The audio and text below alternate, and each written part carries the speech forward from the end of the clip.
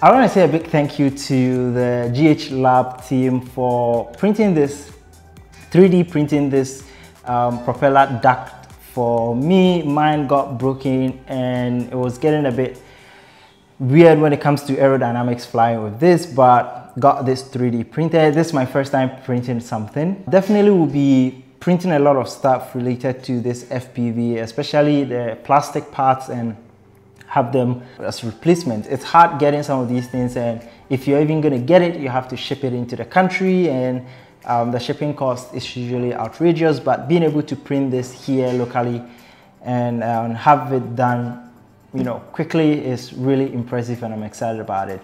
I am excited because like this is really cool and it's going to save a lot of money when it comes to FPV. So I think this is going to help make getting parts for our FPV a little bit easier, and so we can easily replace some of the broken parts. In this case, this part is also broken, but I don't worry much about it because it's just a matter of when it just breaks off, I just replace it with a 3D printed portion. So anyway, that's a quick update on 3D printing. I think they take in custom orders. So if you have your own design that you want them to print for you, you can get in touch with them.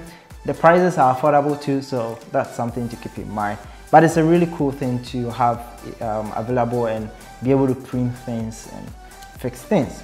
You can just quickly go to, I think, Thingiverse and find out something related to your drone that you want replaced, and they should be able to print it for you. So I'll put a link in the description for anyone who wants to check them out. I just need to get this part to be probably red and blue so that when my drone is flying, it looks colorful.